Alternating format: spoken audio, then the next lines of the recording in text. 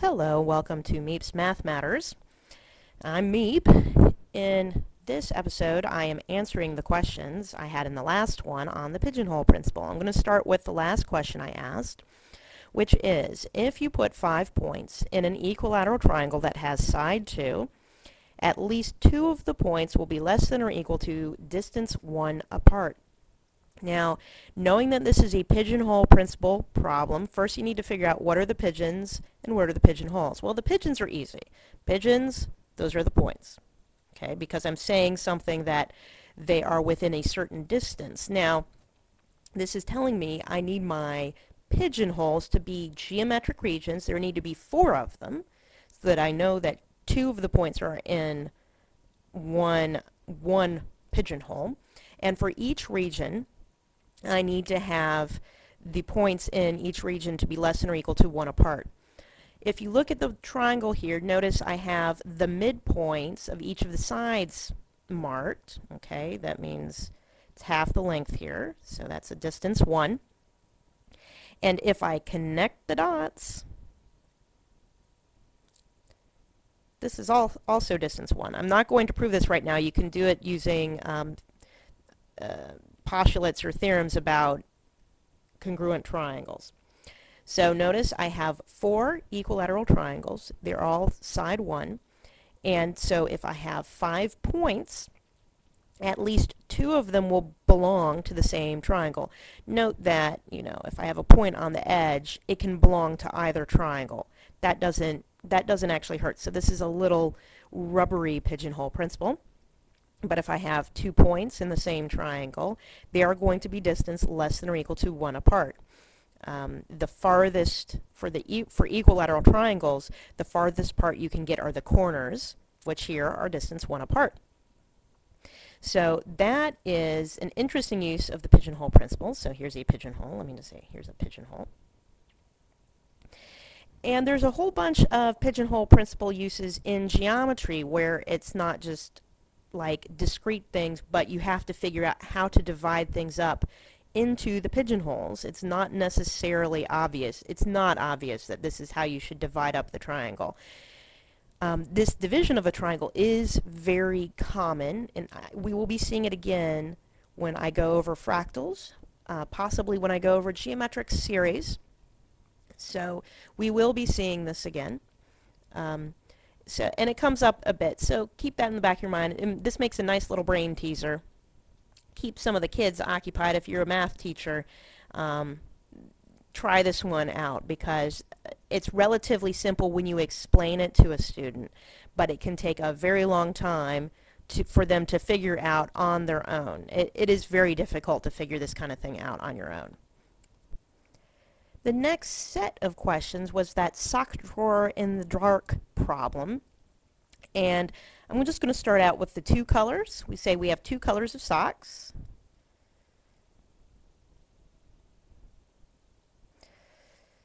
And we found that if you pick 3 socks, you get at least 1 matching pair. So now the question is, say you want 2 matching pairs. And I'm going to start with the case where both pairs, so 4 socks are the same color. So let's say we want 2 matching pairs, or I should say 4 matching socks. 4 matching socks. Okay. Okay, so I want them to be the same color. So again, our pigeonholes are the color of socks. Usually we do black and white, so we'll just say black and white socks. How many do I need to have so that I have at least 4 socks of the same color? Well, if I have 3 here, 4 here. If I have 7 socks, okay, 7 socks, then at least one of the 2 boxes is going to have 4, because if you have 3 in one and 3 in the other, then you'll have 1 left, and it has to go in one of the boxes, and then you have 4. Let's look at, say we want 3 matching pairs or 6 matching socks. Oops, let's go back, do a different thing. So again, if I have 5 here, I have 6 here, and yes, and putting them all in the black box, it doesn't matter, it could be the other way. So I have 11 socks. Let's say if it was 8 matching socks, okay, then I'd have 8 and 7, it'd be 15. Kind of see a formula here. If I have 2 in matching socks, then if I have 4 in minus 1 socks, that will do it. Okay, so let's look at that, because if I can have 2 n minus 1 in one box and 2 n minus 1 in the other box. So each of them has less than 2 n socks. If I put that together, that's 4 n minus 2.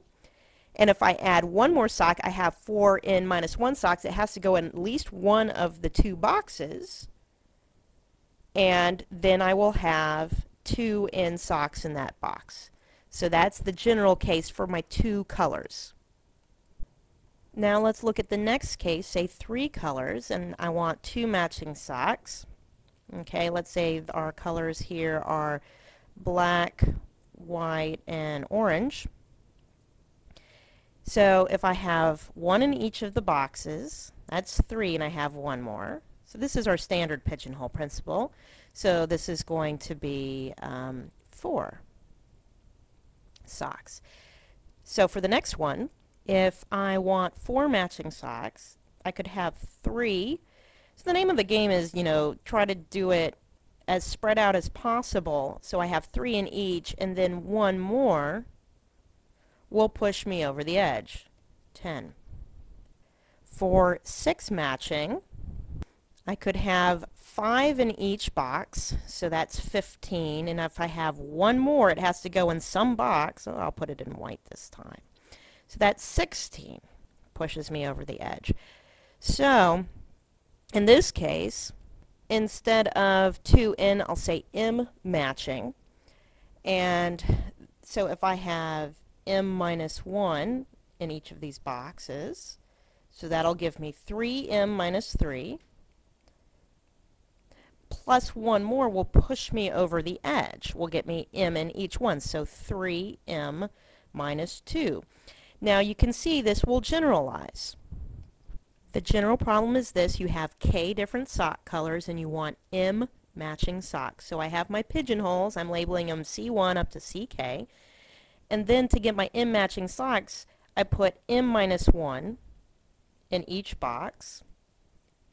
Okay, so that gives me k times m minus 1, and if I have 1 more, that'll push one of the boxes over the edge. That's how many socks I need. If I extend this out, I can see that as m times k minus k plus 1, or mk minus k minus 1 in parentheses. You can try this out. This is like a generalized pigeonhole principle. Just say the sock colors are pigeonholes, and the socks are the pigeons. The actual socks you pull out are the pigeons. I did have another version of the question where I wanted a certain number of matching pairs, but all the pairs didn't have to be the same colors. That was kind of trick. That wasn't really a pigeonhole principle question. That's more combinatorics. I may get to that at a later time. You should investigate that for yourself. The exercise, it's left as an exercise for the reader, as the textbooks say. And I may revisit that at a later time. But then again, maybe not. As always, you can contact me at marypat.campbell@gmail.com, or you can comment on these videos. I read the comments. And as always, go out there and spread the math love.